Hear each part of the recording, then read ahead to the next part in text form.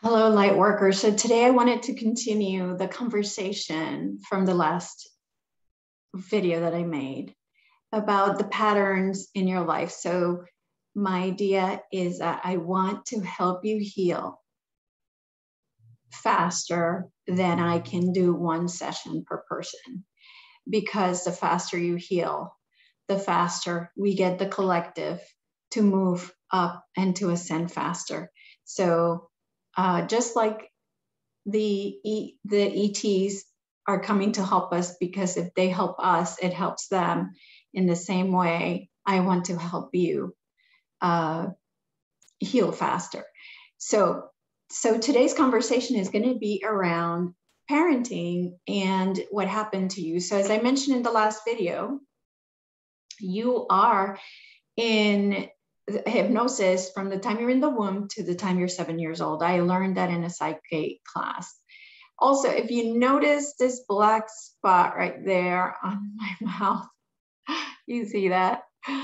I was doing something in my RV this week while I was camping, and I hit my head really hard right here because I went to do something, and I hit my head like really hard right here, and my mouth, I guess, must have been open, and I just somehow bit my lip, but it wasn't bleeding or anything. Anyway, so that's the brown spot you see there, in case you're like, what the hell's going on? Okay, so going back to what I was talking about. So you are in hypnosis from the time you're in the womb to the time you're 7 years old. That means that anything and everything that you're told by your parents, by your teachers, brothers and sisters, ETs, if they're visiting you, bullies in the playground, you're gonna believe it. Okay.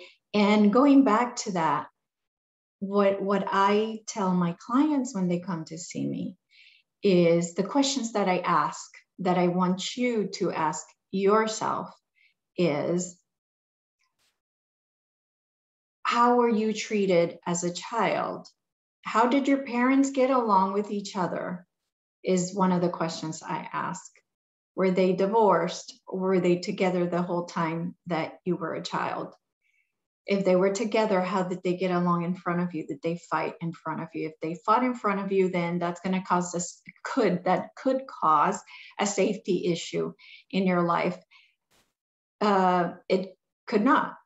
It varies on people. Okay, so when I'm talking here, I'm generalizing. I'm not going into details. So I'm sure some people are going to disagree, and that's okay. You don't have to believe everything I say. I'm just doing this to help those that can be helped with the information that I have.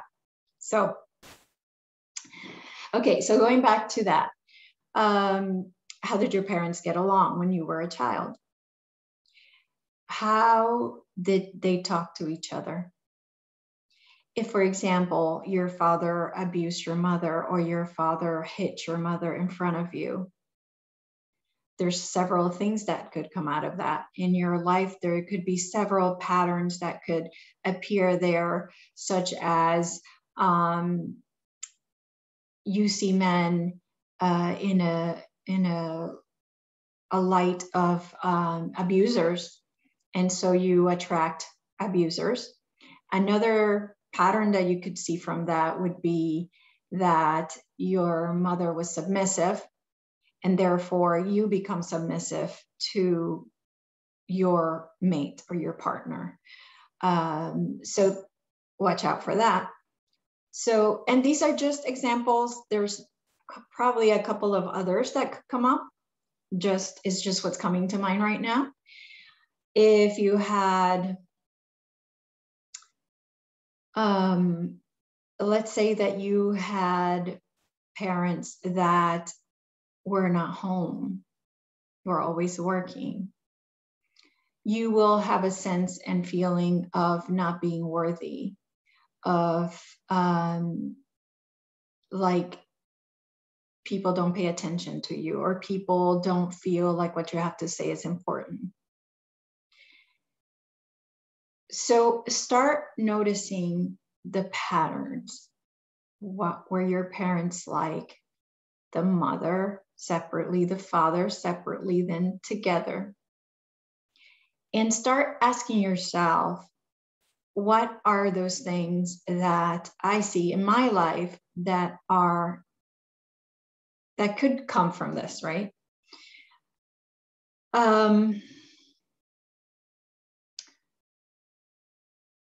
The other thing I ask is, what traumas have you had in your life? What things have happened to you that are traumatic in your life? Because those also are going to shape the way that you see life, your glasses, your reality glasses that are out there that you're using to look at your reality. And so that also affects your belief system, which is the system that ultimately creates your reality.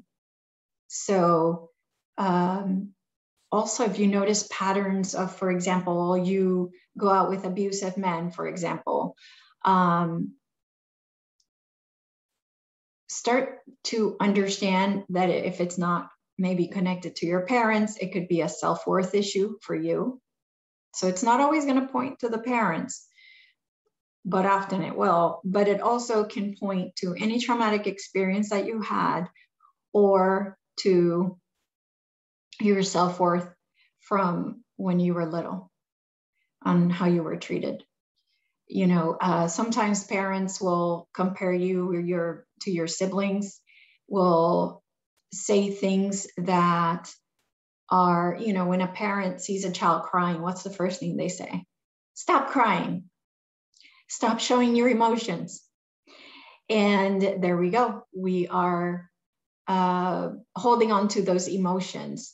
And that's where the slippery slope starts. So try to go back and understand, what is it that from your childhood and from early adulthood, when you were with either your parents or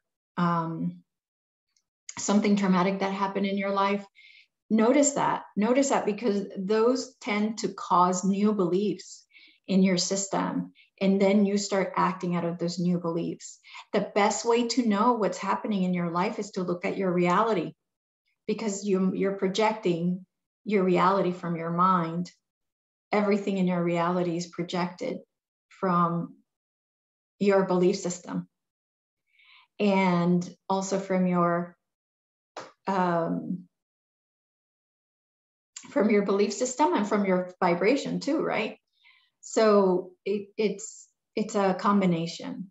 And I've been studying Marina Jacobi for the last week, and her videos really explain well how this works. How does the quantum field work? How does this hologram work?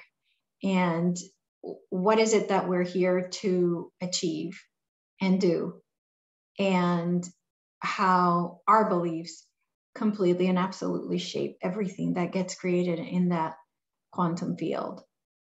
So I highly suggest you look at her videos. There's a video I saw today. I wish I had my phone with me. That explained it in summary.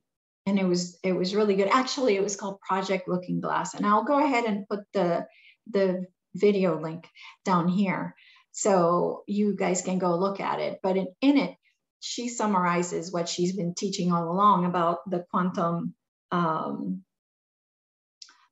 field and how we generate our reality, and how we affect, obviously, depending on our emotion and our vibration, where in that reality we fall. So going back to how you heal yourself, ask yourself the questions again. What am I displaying here? For example, you have a husband that just treated you badly, and you felt low self-worth, like you felt bad about yourself. Then look and see why. He is only displaying behavior based on your beliefs. So these people that are in our lives, they're only there to be a mirror to us so that we know what it is that we believe, and to also teach us lessons, right? So they're here to teach us how to grow, how to love ourselves, how to have compassion for ourselves and have compassion for others. So understand that those people that are most difficult in your life are there for a reason, and look at them and really, understand. Don't get mad at them. They're only providing you the opportunity for a lesson. So understand that. Thank them for the lesson. Thank them for opening your eyes. And if it keeps repeating itself, it's because you're not learning the lesson. So it's really important that you take time to look at your reality every day, every minute, if you can. If something's happening, look at what's happening and sit down and analyze it. That's how I know what my universe is showing me. When my universe shows me stuff, I'm like, okay, why did that happen to me? I've had a couple of really, really painful days with an email I received that was very hurtful. And that I had sent this person an email hoping to connect because there was a strong connection there with our backgrounds. And instead, she attacked me. And I was shocked. And instead of, well, I would never retaliate. I'm not one for conflict. So, it was so painful, but it was a lesson for me. It was, again, a lesson that, so I looked back, I sat down and I said, okay, why did I manifest that? Because I had been in very high vibration that day and the day before and the day before. I was at the beach for 3 days. So I knew it had nothing to do with my vibration. And I tried to understand what was happening. And it was just really, truly a lesson for me to understand where I am in the process. And I learned the lesson. So I'm hoping that I won't repeat that lesson again. So everything is a lesson for you. And that the faster you accept it and transform it, transmute it, the more you raise your vibration and the more you move on to a better timeline. And it's something that I wanted to cover with you because I feel is that important. And that I also think it's going to help you so much to grow and to really get to the next level. Ultimately, that's what I want. I want you to get to the next level. And because the faster we do it, the faster we can get to a good earth and that new earth that we're all looking for. Right now, I heard it's going to be in 5 years, between 5 and 9 years. I seriously don't want to wait that long. I do not want to be in the current global environment we're in for that long. I mean, a year is long enough. So I really beg you to please take the time to heal, to take the time to go back and do the work. It is painful work, but it's work that we need to do, especially people like me. I used to be, my heart was closed, and I slowly learned to open it. And so for me, it's super, super difficult because I've never been really emotional. I've always been kind of cold-hearted until I started my spiritual journey. So now that I have, and I'm going through this, I feel like it's brutal to go through these painful times.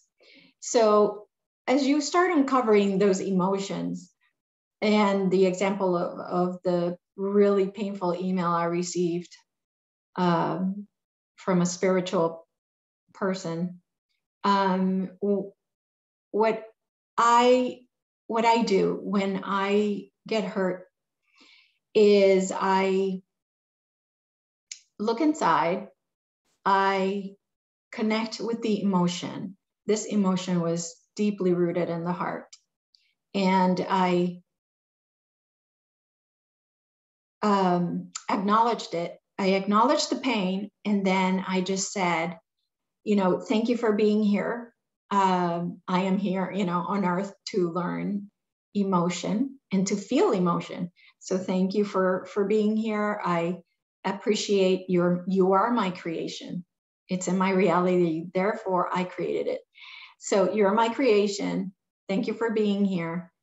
And thank you for showing me what it feels like to be hurt. And I let you go. I release you. Sometimes it will go right away. Sometimes you just have to sit with the emotion and just almost like a crying child, you have to sit with them and hold them until they feel better. And that's kind of what you have to do in this case. You have to sit with it and give it love and compassion, giving yourself love and compassion, and allowing for that emotion to now disappear. So I can't say that it goes away immediately or that it doesn't come back. I've had to do it a couple of times, and I've done so now, and I believe I'm over it. It could possibly come back, I don't know, but when it does, I will give it love again. So just do the work, look for the patterns, understand where they're coming from. And more than anything that I see in my sessions is people do not love themselves, okay? And that included myself when I started this journey. Parents do not come with a manual, and they obviously do not know how to raise children, just like their parents didn't know how to raise children. So understand that we did the best that we could, that they did the best that they could. And now it's just a matter of really healing, just healing, thanking for the lessons. You have to understand that this creation that is your life, you have to love it because it's your creation. If not, you fragment your soul. So you don't want to do that. You have to, you want to take the time to heal that piece of you, that part of you. All emotions are part of you because they're your creation. So take the time to treat them like you would a child, a wounded child, and give it love, attention, and compassion, and then send it, back where it needs to go. And it should move on. So when you transmute these emotions, you start moving up to the next timeline and the next timeline and the next timeline as they get better and better and better. So again, my suggestion is to further understand the idea of the hologram, the idea of creating your reality. I would take a look at Marina Jacobi's Project Looking Glass video. And in there, she gives you a summary of what she teaches. So at least it gives you an idea, and you don't have to get into the details if you don't have the time, because she has a lot of videos and you have to start in season 1. So just know that the information is there and it's amazing. Please let me know in the comments if this made sense, and if it didn't, what didn't make sense, and how can I explain it better so that you can start healing yourself.